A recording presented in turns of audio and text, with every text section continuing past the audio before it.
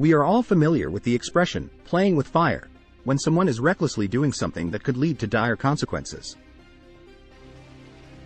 Well, contemporaries of the events narrated in this story used a more disturbing expression, tickling a sleeping dragon. In this video, I will tell you about how and when the dragon ended up waking up. Toward the end of World War II, on the morning of August 6, 1945, the United States of America dropped the first atomic bomb on the city of Hiroshima. 3 days later, it was Nagasaki's turn.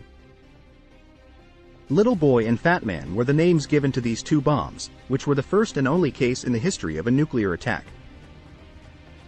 It is to be hoped that Little Boy and Fat Man will firmly maintain this macabre record in the centuries to come.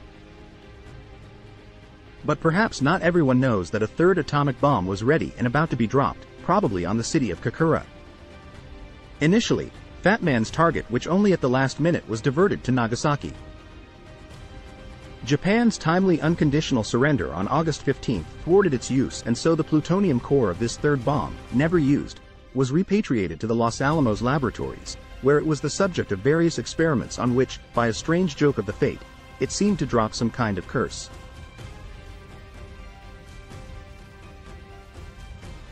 Before introducing you to the dragon protagonist of this story, we need to understand how a nuclear reaction, nuclear fission, works.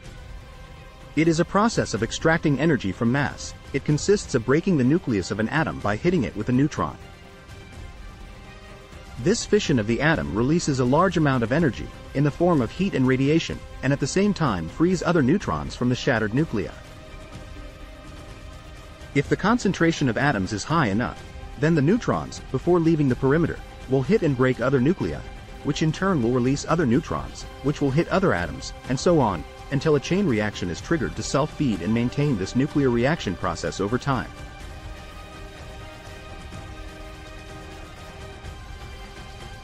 Uranium, more precisely one of its isotopes, uranium-235, is the element available in nature whose atoms are most suitable for this fission process. But to start a chain reaction, you need quite large amounts of it. And then there is another element, plutonium, not available in nature, but which since 1940 American physicists have managed to synthesize starting from uranium. This new element allows for greater efficiency in extracting energy from the mass. Suffice it to say that Little Boy, the bomb on Hiroshima, used 64 kilograms of uranium to produce 15 kilotons of energy, while Fat Man on Nagasaki released 21, using just over 6 kilograms of plutonium. By concentrating enough uranium and plutonium atoms, an adequate number of neutron collisions is produced, which allows a threshold called critical mass to be reached, which triggers the chain reaction and releases a large amount of energy. For example, Fat Man possessed a mass of plutonium just below the critical mass, so that by causing his criticality level to rise slightly, he would have detonated the nuclear device. The amount of plutonium needed to trigger a chain reaction is just that contained in a sphere of just over 6 kilograms in weight and 9 centimeters in diameter. All the monstrous destructive energy from the bomb that flattened the city of Nagasaki was packed into a plutonium core that you could have held in the palm of your hand. And it is precisely a nucleus like this, slightly larger than a billiard ball, intended for, but fortunately never integrated with, the third atomic bomb that will be the subject of singular experiments in the Los Alamos laboratories, where the story, of which it will become protagonist, will be worth the name of Daemon Core, the demonic core.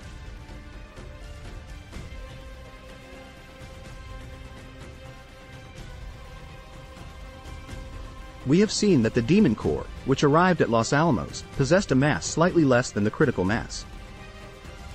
And therefore, although in this state of inactivity it was not particularly threatening, it still had to be handled with the utmost respect, since any impact or event that had altered its balance could have unleashed the inferno. In 1945, just a few days after the end of the war, while Japan was still counting the dead and discovering the consequences of radiation, some researchers began experimenting on the Demon Core to study how much they could increase its criticality level and how close they could get to critical mass before setting off a chain reaction.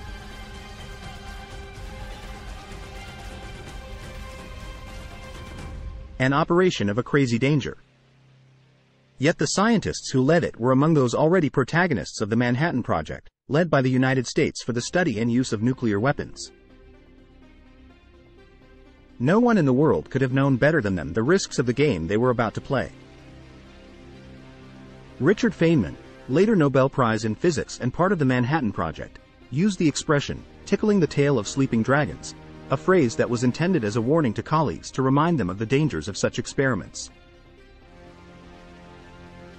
Increasing criticality, put simply, is about increasing the number of neutron collisions to cause more and more atoms to fission, and there are essentially three ways to do this. The most obvious is to simply add more plutonium to the nucleus to increase the density of the atoms and, consequently, the number of collisions and fissions. Or you can compress the plutonium atoms into a smaller volume to increase their density. This was the mechanism used to trigger the Nagasaki bomb, for example. The plutonium nucleus was surrounded by explosive charges of the conventional type which, once detonated, would have created a shock wave capable of compressing the plutonium and increasing the criticality of the mass, thus releasing all the energy in a fraction of a second.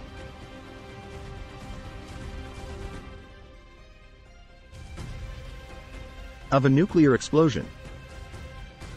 Otherwise, without varying either the volume or the quantity of plutonium, the nucleus can be surrounded by a material that reflects the neutrons, making them, instead of coming out of the perimeter in which they are confined, bounce continuously toward the inside of the nucleus, thus increasing collisions with plutonium atoms.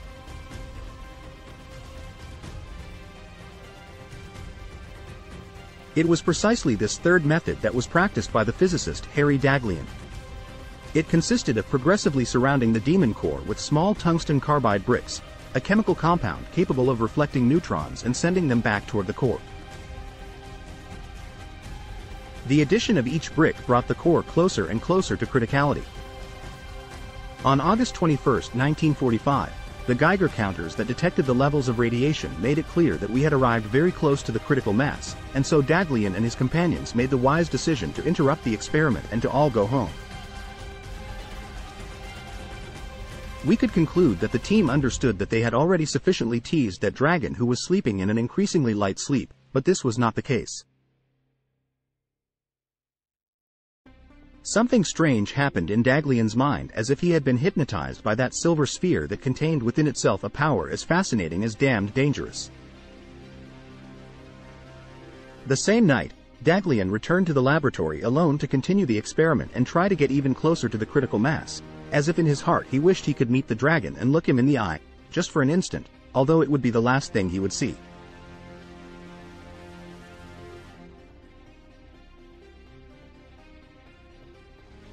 In the silence of the night, he began to replace the tungsten carbide bricks around the core to bring it back to the criticality values already reached in the afternoon. Then he pushed on.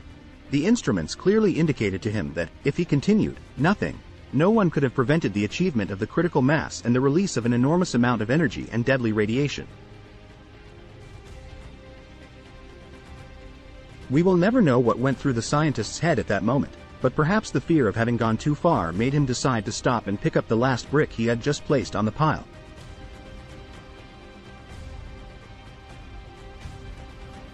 But perhaps the same fear weakened his grip and the brick fell, hitting the plutonium core. The dragon awoke from his slumber and released all his fury. The moment the brick hit the nucleus, the latter temporarily reached criticality, causing the emission of a neutron beam of incredible intensity.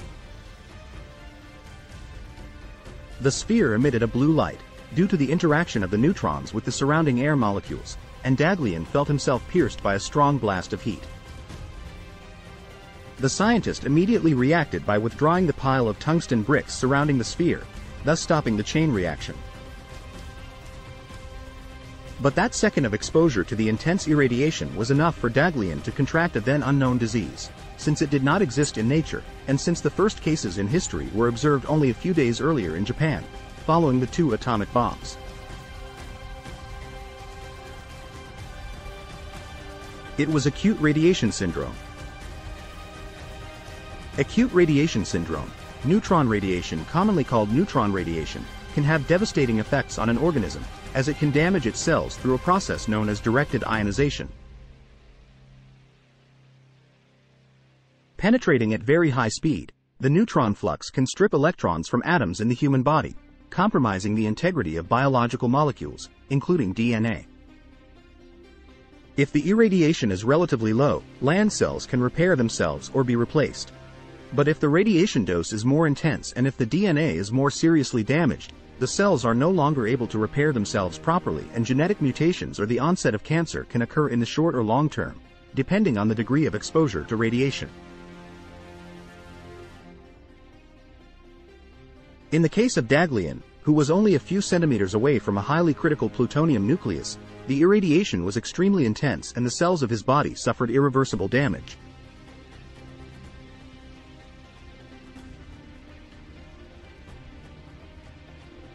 In the hours following the accident, the first symptoms began to appear. Daghlian felt increasing nausea, followed by vomiting and diarrhea. Exhaustion and loss of balance made him almost unable to move. His body tissues were already starting to suffer the irreversible damage caused by the irradiation. After a few days, a brief respite crept into his condition. The first stage symptoms disappeared, and Daghlian seemed to be improving. But it was only a respite, an apparent calm before the storm. In his body, the damaged cells were about to collapse. Organs began to fail one after another, bringing Daghlian to an inevitable end. 9 days after the crash, Harry Daghlian died at the age of 24. But the Demon Core's curse wasn't limited to him. His trembling hand had triggered a tragic event that would also involve others, such as Robert Everly, an unsuspecting guardian who was a few meters away, in the next room, intent on reading the newspaper. He too, unaware of what was happening, would pay a heavy price later.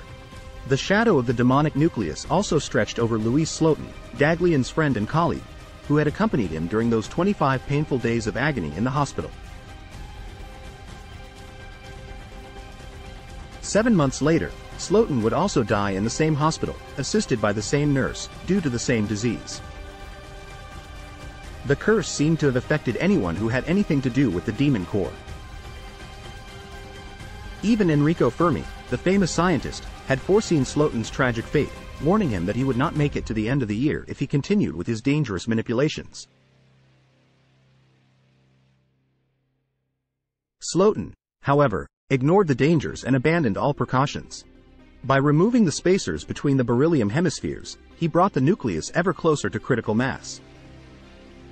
He manipulated the width of the slit with the blade of a screwdriver, tempting fate. It was a temerity that was difficult to comprehend. The demonic core seemed to have hypnotic power, binding scientists to its dangerous attraction. On May 21, 1946, Louis Slotin was intent on repeating the operation with his screwdriver. But this time, fate was not in his favor. At 15:20, the screwdriver slipped from his hand, causing the beryllium sphere to close completely on the plutonium core. That moment marked the end for Slotin. Nuclear power reached critical mass, giving off a blue glow and a fatal dose of radiation. The dragon awoke again, enraged. Slotin immediately felt a bitter taste in his mouth and a strong burning in his left hand, which he instinctively withdrew. He dropped the upper hemisphere, promptly halting the chain reaction. Even if he could have fled the room, Slotin knew it was useless now. His life had been drastically reduced. He called his team members and gave them chalk to mark their exact location at the time of the accident. It was a precise testimony of the time that remained to him and all of them. Slotin immediately understood that his days were numbered. He had been exposed to the highest dose of neutron radiation ever received by a human being. Slotin was rushed to the hospital immediately, but despite numerous blood transfusions, his organs failed one after another. Just like Daghlian, 9 days after awakening the dragon, Slotin died in excruciating pain at the age of 35. The curse of the Demon Core continued to hover over the years. Many team members experienced health problems from radiation exposure. Alvin Gay, who had been behind Slotin during the crash, suffered permanent damage but managed to survive. However, 2 team members later died of leukemia and anemia, both attributable to radiation. Criticality experiments performed in this way were abandoned, and a procedure was instituted involving the use of robotic machines controlled from a safe distance. The molten demonic core was reused for the construction of other atomic bombs. If you follow this channel, you're into science and probably don't give much credence to stories of curses or demons. However, the story of the demon core has elements of macabre curiosity.